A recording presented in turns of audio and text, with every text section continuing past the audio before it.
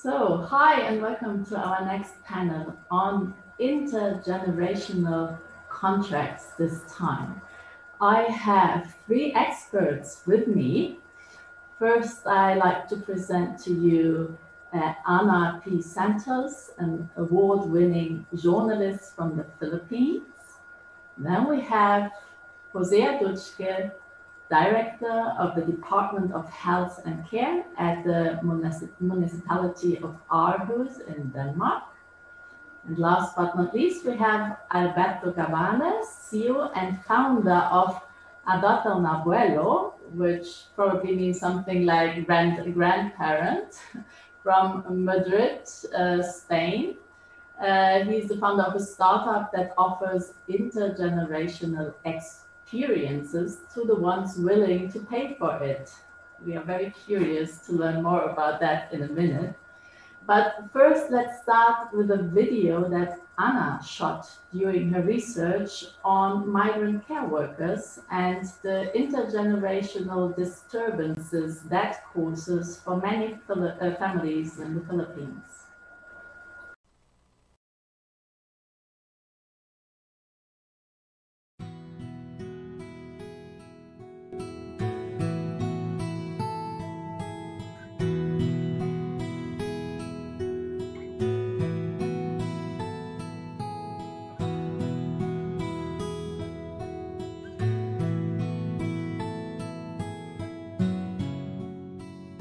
Ako si Mrs. Norma Brion, 40 years old. Ako ay domestic helper here in UAE. Tatlo ang alaga ko ditong bata. May dalawa akong anak, si Jim and Joy. Ako po si Joy Puhawan, 19 years old, at dalawa po kami magkakapatid and broken family po kami actually. Kahihiwalay lang namin mag-asawa, so naisip ko na hindi ko kayang buhayin ang dalawa kong anak. So masakit man sa akin na iwan sila dahil malilit pa, gumawa ako ng paraan para makapunta dito sa Abu Dhabi. Grade 5 po ako noon nung nagpaalam po or nagsabi po sa amin yung nanay ko na alis siya at magkatrabaho abroad. Nung umpisa hindi ako makapagpaalam, hindi ko masabi na may apply ako sa Abu Dhabi dahil alam kong hindi nila kayang tanggapin na aalis ako. Nagpaalam ako nung eksaktong aalis na ako. Yung araw na mismo na alam nila na nakagayak na yung gamit ko. Siyempre po, nalungkot po kami. Tsaka bata pa po kami noon kaya umiyak po kami noon nung umalis po yung nanay ko. Nakita kong umiiyak sila at sinasabi nila na wag akong umalis, na doon na lang kami sa Pilipinas na magsama-sama dahil hindi nila kayang lumayo ako sa kanila. Mahirap po yun para sa amin kasi parang 2 taon na po yung nawala sa amin or sa family po namin. Nasabi ko po na kung hindi po umalis ang tatay ko noon, hindi po sana magiging ganito yung buhay namin. Parang hindi po kailangan umalis ng nanay ko noon para maghanap ng trabaho sa ibang bansa. Mga 4 na taon nung nakalipas, nung bumalik ako ng Pilipinas. 3rd year high school na si Jim and 2nd year high school na si Joy. Kasi hindi ko sinabi na uuwi ako, sinurprise ko sila. So, doon ko nakita na miss nila ako dahil nung umuwi sila galing school, nakita nila ako doon at sabi nila, kailan ka dumating? Ang feeling ko po nung umuwi yung nanay ko, syempre po masaya kasi at least makikita na po siya, parang makakasama na po namin siya. Niyakap ko sila, tapos tuwan-tuwa ako. Nasabi ko na sa kanila na na-miss ko kayo. Umalis ulit ako ng 2009. Nagpaalam ako sa kanila na may apply uli ako, aalis uli ako, pero hintayin nila at babalik din ako. Umiiyak sila, nasabi nila, bakit kailangan laging umalis at iwan kami? Totally po, 8 years na po siya nagtatrabaho sa Abu Dhabi as domestic helper po. 2 beses pa lang po siya nakaka-uwi. Sa lahat ng graduation ng mga anak ko, hindi nila ako nakakasama, hindi ako nakaka-attend. Ang nanay ko ang naghahatid sa kanila sa States. Ang nanay ko lahat ang gumagampan na dapat ay ako, na gumampan bilang isang ina. Ang nag-aalaga po sa amin nung kuya ko, yung lola ko po. Mahirap po kasi syempre po, halimbawa po, pag nagkakasakit po ako, syempre po parang feeling po na hindi po talaga yung tunay mong nanay nag-aalaga sa'yo. Yun po yung hinahanap ko sa nanay ko, yung presence lang po niya. Gusto ko lahat ng iisipin ko at lahat ng sasabihin ko sa kanila, hindi sasama ang loob nila sa akin. Kasi ayoko na sumama ang loob nila sa akin at ayokong sabihin nila na bakit mo kami iniwan at lumayo ka.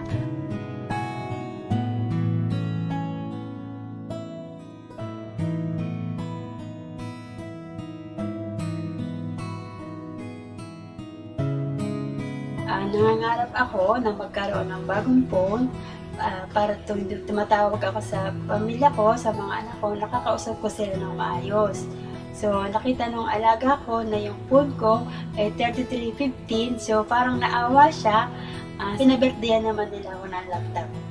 Kasi sabi ng amo ko, para daw kung magkausap kami ng anak ko, nakikita ko sila at nakikita din nila ako. Ano po, syempre po yung through internet or through phone, kahit na araw-arawin po yung pag-uusap, parang iba pa rin po pag yung kasama po talaga. Ang pangarap ko po, parang syempre po, hindi na po siya magtrabaho doon, hindi na po talaga siya magstay at makasama po namin siya. Pangarap nila makatapos talaga ng pag-aaral at magkabahay kami. Nasama-sama na kami na hindi na kami maghihiwalay.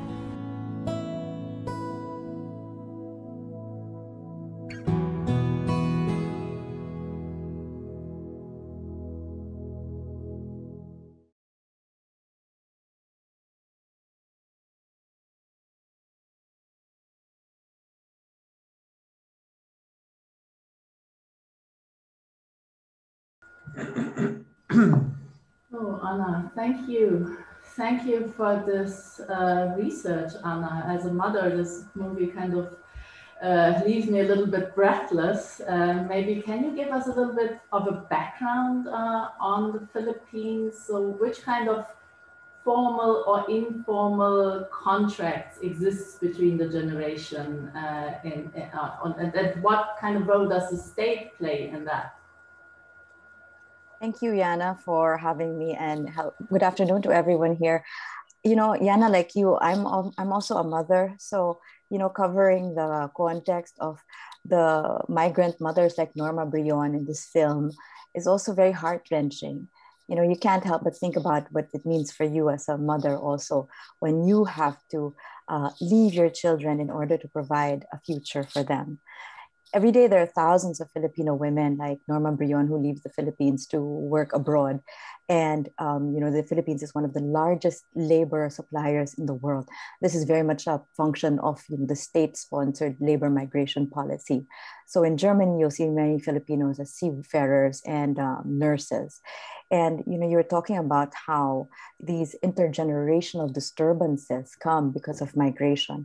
In the case of migrant mothers, where they care for the very vulnerable populations of other Western countries, you really see a change in the families, the generational families and the kinship in both the family that she leaves behind, who have to adapt and reconfigure themselves and think about what their roles and functions are within the family to cope with her absence, but also in the families that she takes care of. You see that these families expand to also accommodate her presence as someone who performs love-based transactions, meaning you care for children who are not your own, but perform very intimate tasks like putting them to bed, nursing them when they're sick. So this is the kind of generational impact that we see labor migration taking. And what does the state, what is the realm of the state on this? Is this something that they do encourage? Is it something that they do not want? So how is there a state fueled intergenerational contract? Are there pensions being paid, or how does it work? Tell us a little bit more about the system maybe in the Philippines. The social contract, your social protection in the Philippines can be summarized by one word: your family. So, you know, the social protection systems are very weak in terms of what you think about for healthcare, for example, and pensions. Those are the things that everyone, regardless of your social class, would have to think about and encounter, right? How am I going to take care of myself when I am sick? How am I going to take care of myself when I am old and can no longer work for myself? So since the social protections institutionalized by the state are very weak in this sense, and I say weak in terms of the coverage and also how you qualify for such protections, because they're very weak, what stands in is your family. And that's why, I've been asked, some of you who have watched this film may be wondering, how can these mothers leave their children? And the answer to that is also found in how our social protections lie so much and are dependent so much on our family. They leave their children because this is a way to provide them a chance, a better opportunity at life. And what I mean, in this movie, we saw that the grandmother is performing her motherhood for a second time, actually, for her grandchildren. How is this generation leading with the idea that they do have to re-perform as parents again, at an age where they're actually not really prepared anymore for these kinds of puberty turbulences that grandchildren might go through? You think you're through with that, right? You've gone through parenthood and you're done with those really troublesome, angsty teenage years, and then you have to do it all over again as a grandmother. It's true. There are a lot of stories of grandmothers and grandparents will say grandparenthood is better because you have the children for shorter periods of time and you don't have to deal with disciplining and all the very cumbersome things that come with parenthood. But in the case of these families that we were talking about, how they adapt to the absence of the mother who has to work abroad, that's it. You really see a lot of the grandmothers or the older women, the sisters in the family, taking over as the head of the household. For the grandparents, it's really a mix. Yana, some of them will say that, okay, I like that I'm very close to my grandchildren and I feel so needed, right? There's a sense of I'm needed in my senior years. I am still very much recognized, respected, and cherished by my family because of the role I play. But on the other hand, it's like, oh my God, these teenage years that I thought I would have to, I'm done with, I have to live through again. And I have to add, the same sacrifices that you had to make as a parent, where, okay, I need to budget and therefore I'm not going to indulge on myself. I will just spend it on my children. The grandmother who is left behind is also the budgeter of the finances and still has to make these everyday decisions. So when you think about your old age as an age where, oh, I can indulge myself a little bit more because I'm done with the caring responsibilities and I've graduated from that, these grandmothers have to go through it again. It's another period of sacrifice for them. I think we're coming back on that, talking about Alberto's business model. But maybe one last question to you. You mentioned that this giving love and this caring, you stressed that the work that these women do in their guest families or at their work is really like giving love and caring for people, even though this is a no skilled or low skilled work and therefore also low paid. Is there any way, so what do you think? Can caring and giving love be paid adequately? I think so. I think it's a very tough question to answer because, on an emotional level, these transactions, the work that a migrant mother, a migrant nanny has to perform, they're acts of love. And in our heads, we don't compensate those things, financially, because they are given by people who love us and are, obligated to take care of us. But when we think about the kind of care that we need from migrant mothers, especially, I think that we should look at the growing number of children who have been cared for by migrant nannies who are coming out with work that say that, I think of her as my family. She's not an employee. I'm talking about films like one that was done by Justin Cheng. He's a Hong Kong national. His Filipino nanny took care of him for 22 years. There's another Singaporean cookbook by, pardon me, I cannot remember the author's name, but he wrote a cookbook based on recipes that were passed down to him from his Filipino and Indonesian nanny. A photographer in Singapore has just put up an exhibit, a tribute to her nanny who was taking care of her for over 20 years because her Filipino nanny will have to go back to the Philippines and retire because of citizenship restrictions in Singapore. I think when we look at that, which is a hugely understudied area, we see that these transactions are not low skilled, not something that can be paid on the low or on the cheap. They're invaluable. These are emotionally laden acts of care that these women do for these children and the elderly who are entrusted in their care.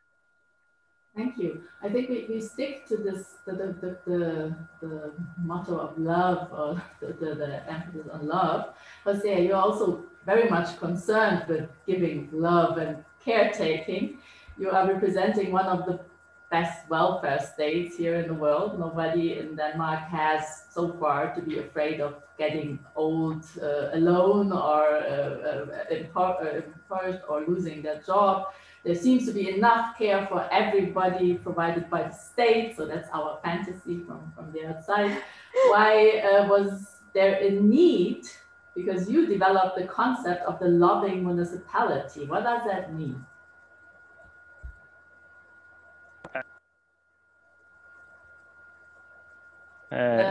Yes. Yes, thank you. And thank you, Anna. Very interesting to hear about a completely different system compared to the Danish one. And thank you to you, Jana, and to Weimar for being here today. And as Jana said, we are indeed kind of in a different place than in the Philippines and in Denmark. I don't know if we'll land of honey and milk, but that depends how you look at it, because love doesn't come from the state, it comes from people.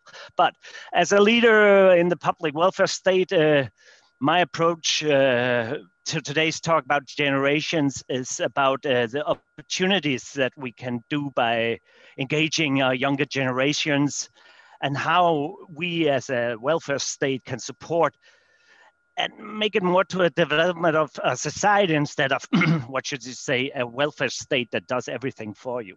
But let me tell you a little about the backgrounds for this.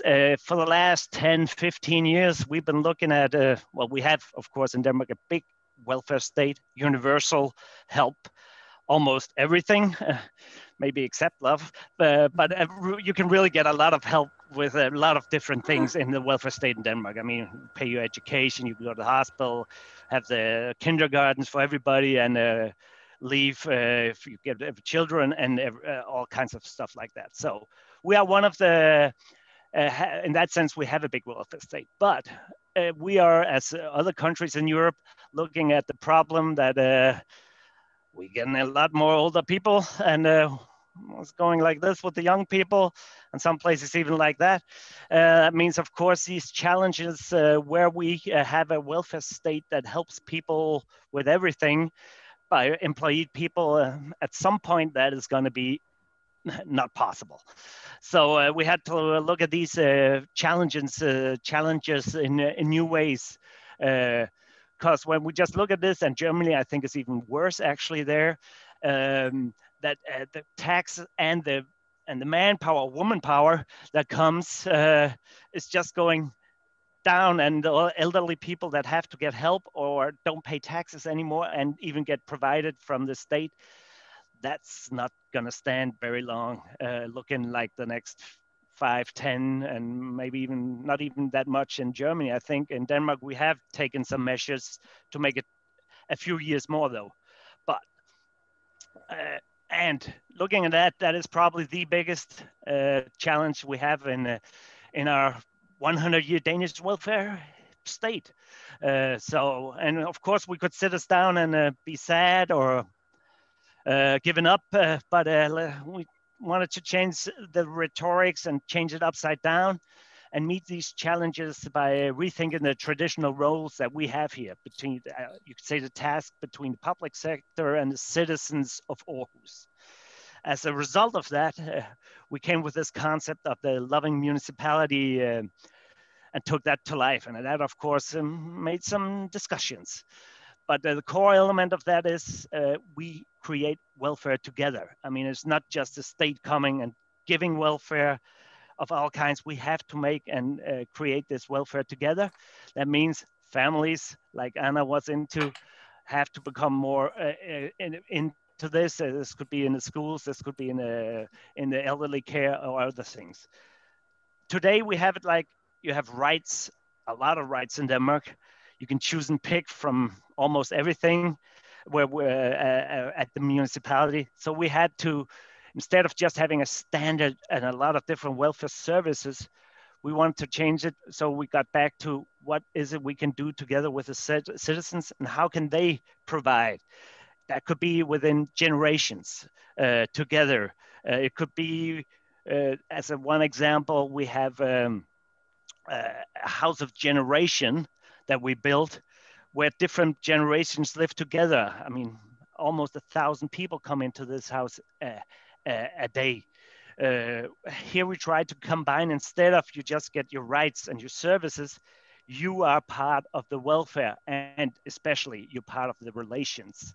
And that's what we wanted to do, make more room and space for relations so people could meet between generations instead of only having relations to the state and the employees.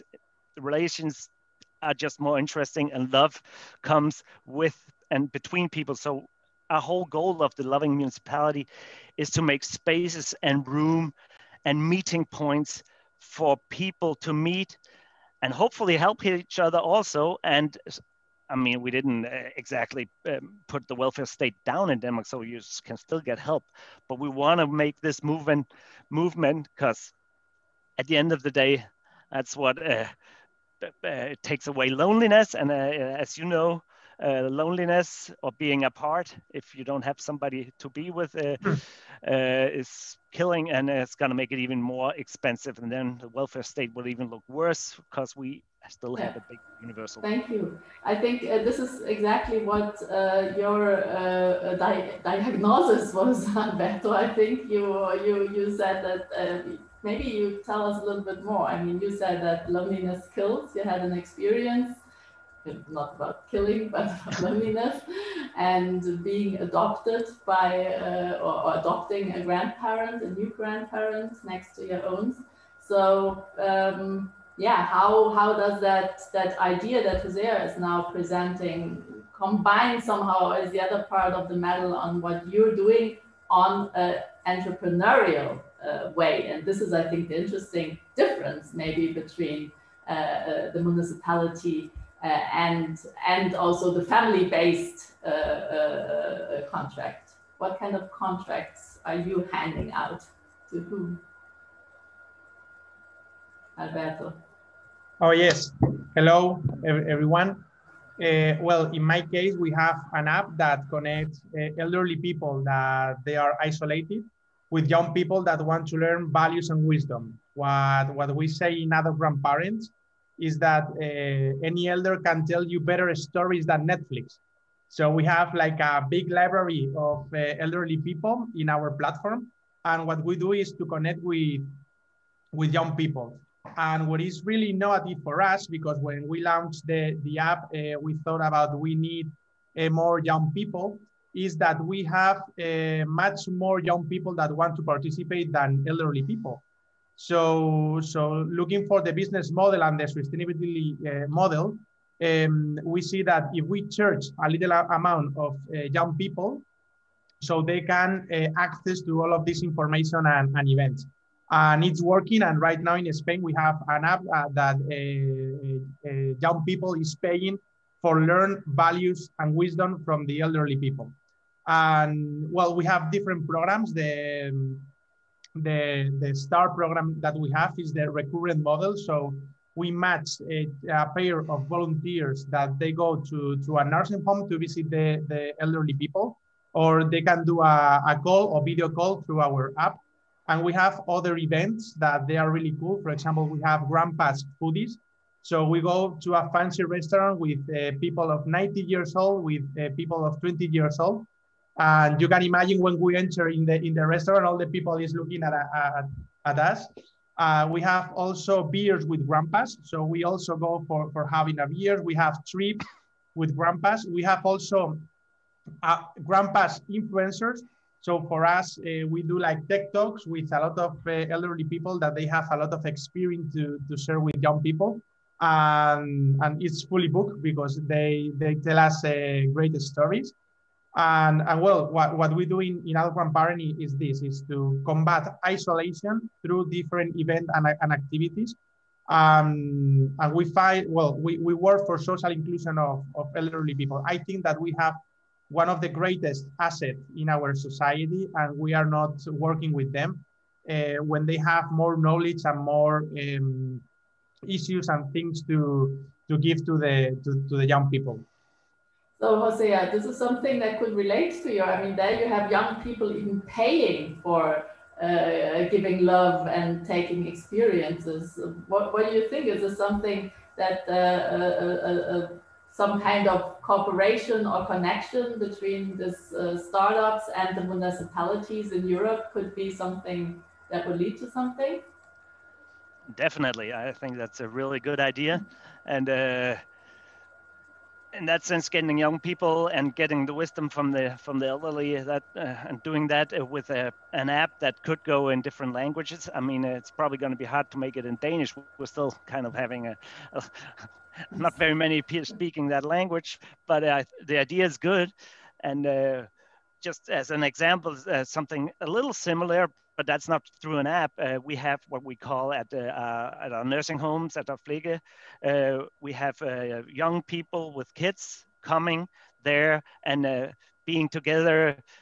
And that's completely stranger people that come to these nursing homes. And in that sense, we get the generational talks also going. But doing it over an app, and in that sense, also connecting to people that are lonely or living apart or away is a good idea. So, but I mean, Alberto, you're planning to widen and go global with your idea, maybe European first.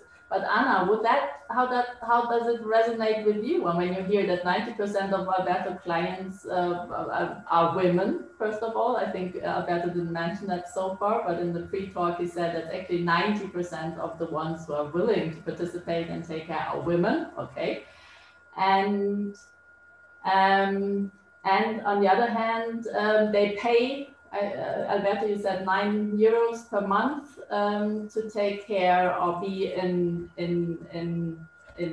company of the elderly. So Anna, would that be a business model that would work in the Philippines? First of all, Alberto, I cannot wait to be a Spanish grandmother. Hearing your story, I mean, I wanted to be a Spanish grandparent and have young people come and visit me and I tell them all these stories. It sounds fantastic. I'm not entirely sure how that would work for Philippines. It's such a close, I talked about how in the Philippines, your social protection system is your family. But, underneath that is also we're very close to one another in terms of families. It's still not very widely accepted to think about having other people care for your mother, your elderly mother, or your grandparents. It really will fall on me to take care of my mom. And me also to take care of our grandparents, and her the same way she would be expected to take care of the grandparents. So I think in that aspect of maybe companionship, sure, that would probably alleviate the kind of the expectation, because more and more it's you cannot have one parent, one income earner households also. So that old kind of cultural model for caring for your elderly yourself is becoming less and less viable for sure as the generations go on. Like many parts of the world, both parents have to work, or people have to work all the time. So that's going to be less and less viable. And maybe that's something that can ease into the culture, but up right now, I think it would be a bit of a departure from what we're used to in the Philippines and what we expect from each other, from the generations, younger generations, to take care of us. We hope, that it's not an obligation, but more of a joy to take care of those who have taken care of you. Is it a joy? That's what I was saying, you know, when you had more time to work less, you know, all of these things, you could have one income households. I think that's fine. It's the same thing now, right? Why are au pairs in Denmark taking care of children in the Danish home despite all of the social welfare protections? It's really because of the demands of work and life itself. So I think more than what we've been used to, what we've culturally been accepted, what's culturally accepted and what's culturally taboo, it'll really be dictated by the economic imperatives of providing for your family. Thank you. There's also the possibility of questions from the audience, so please write them into the chat and I will be happily forwarding them also to the speakers. We have about 10 minutes left. What would any of you, recommend me, or a younger person maybe, but I'm facing another 20 years of working and then I'm thinking about retiring, but I do now have a little bit of a question mark if this is going to work the way I think it would work. What would you actually recommend me to do? I mean, the state is saying, well, you have to have your private pension and you have to care for yourself, but I can't even save enough money and put it on the side at the moment. I'm living in Munich and rents are very high. So what would you recommend me to do? Just save love or care or get more children, or what would be your recommendation for me in order to have a decent senior life? Move or to is Denmark. there no hope at all? Move to Denmark, right? Yep.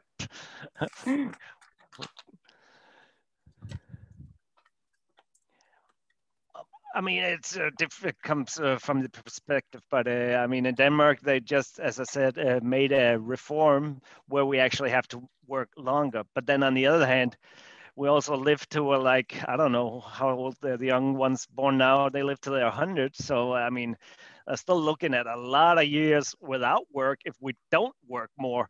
I think we actually should work at least as many years as we do now or more. But then, of course, we have to help each other making work so work is joyful and is fun and also doable to work those many years, and have relations at your work with both the employees, the colleagues, but also with the citizens. So in that sense, make interesting jobs. But I mean, that's a Danish view at it. Anna, what's your recommendation for me? Is there anything that I can learn from the Philippines?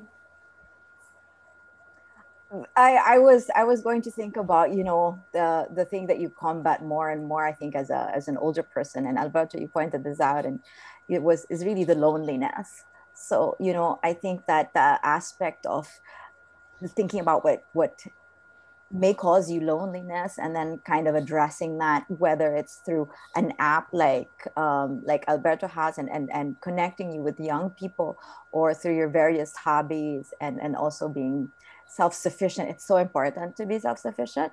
But I was thinking about where this discussion was going when you mentioned, I mean, in the countries that you've talked about, Spain, Denmark, and Germany, it's really going, you know, the sustainability of providing for the elderly population in the same way that we are doing now is going to be, it's a little untenable, or, you know, it's a little unstable. And as a coming from a country that supplies labor, or, you know, I think that just means that labor migration from emerging economies providing care for the vulnerable populations of the elderly and the very young will continue to flow into the industrialized countries. That's going to be the standard. That's going to be the norm more and more. And so we're going to be thinking about how this reconfigures families on both ends of the migration spectrum. But as I had said earlier, this also demands that we look at the kind of work that's being done here.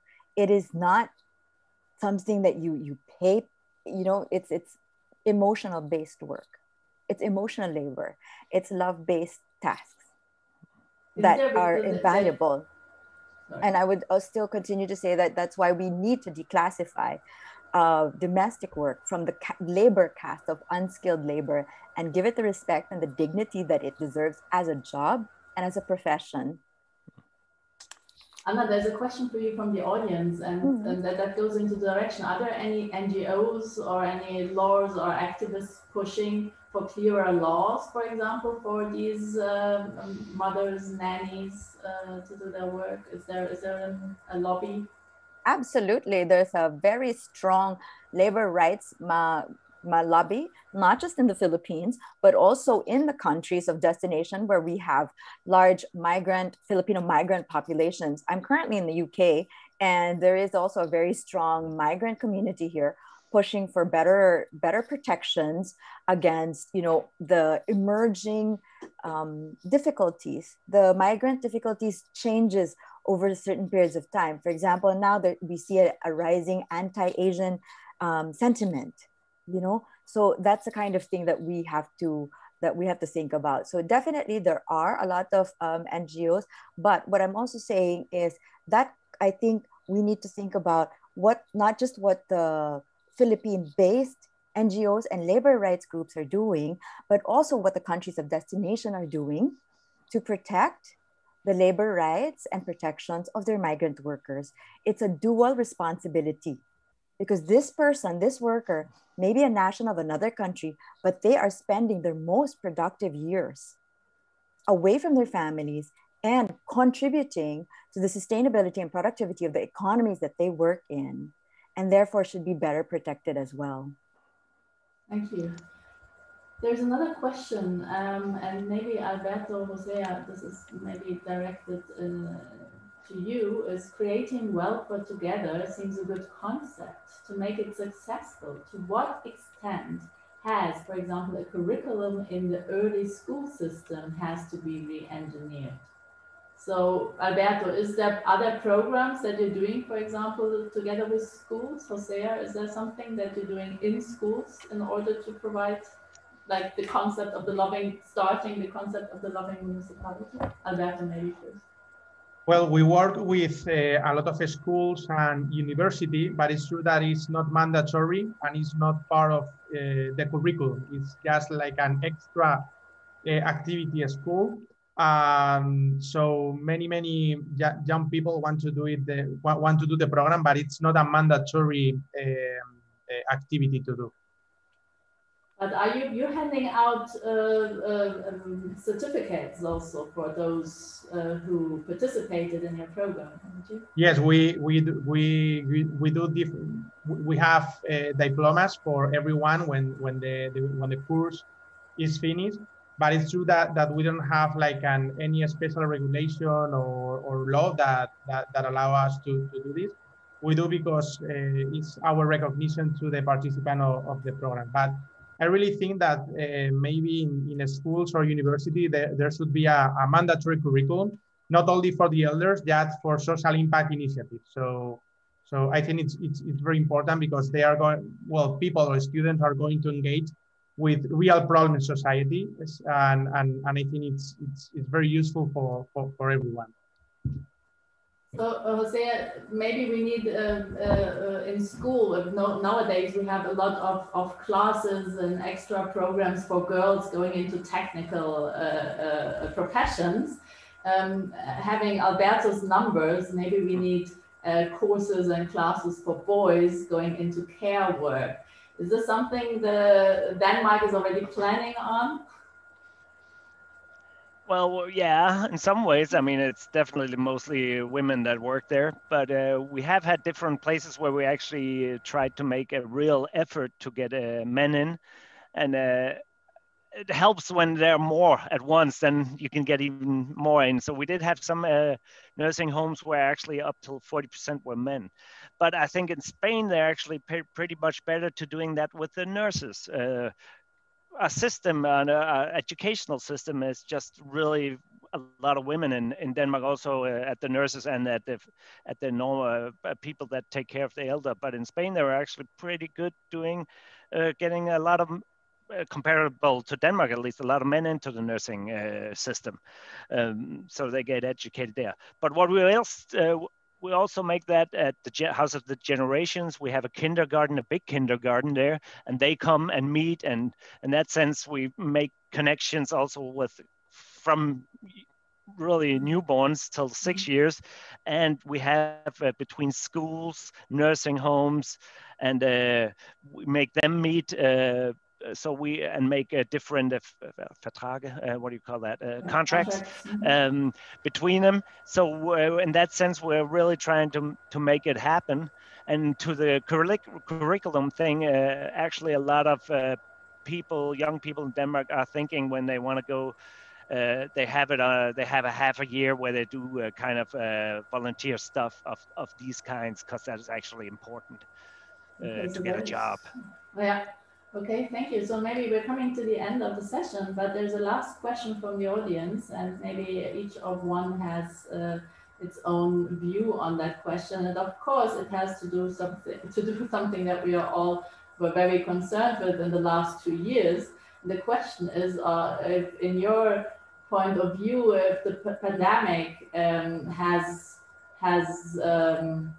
changed our view on care work, because we've been seeing that you had the example, you wrote an article in the Berliner Zeitung today, Anna, saying how all the migration workers from the Philippines returned to the Philippines now because of the pandemic. And Hosea, probably in the elderly's homes, the loneliness, where a problem does. So the question is, does loving and caring work in times of social distancing, and had it changed, or what were your experiences? Anna, maybe you start. I was thinking about earlier 2 things while we've been talking. One is how in the pandemic, we had to really parse our lives, right down to what we said, only the essentials, and I think that was a wake-up call to us to see that this is essential work. The caregiving is so much part of what we consider as essential work, and not just our health frontliners, but also the ones providing the home support, whether it's for the young children or for the elderly population. Secondly, I was thinking about how your respective countries have really good models for social protection in terms of financially providing for your older years, which is great in the twilight years. And I was thinking so much about the aspect of loneliness and being alone.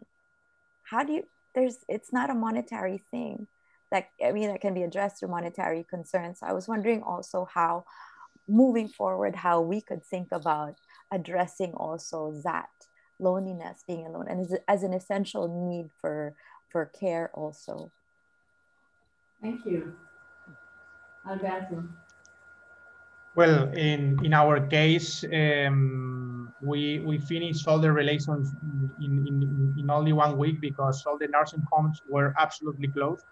So what we do was to develop a calls based on cloud solution, and we start receiving thousands of calls, and we work with the municipality of Madrid, and it was an incredible feeling, because on the one hand we were scared, but on the other hand, what we have was a huge amount of love of young people and elderly people that want to participate and to care of others. So what I think is, and that's important, that the pandemic focus right now on elderly people and how important it is to care about them. And this thing, I think that's really important, and is thanks to the pandemic.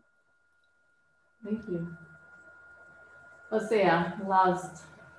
Well, I agree both with I agree both with Anna and Alberto.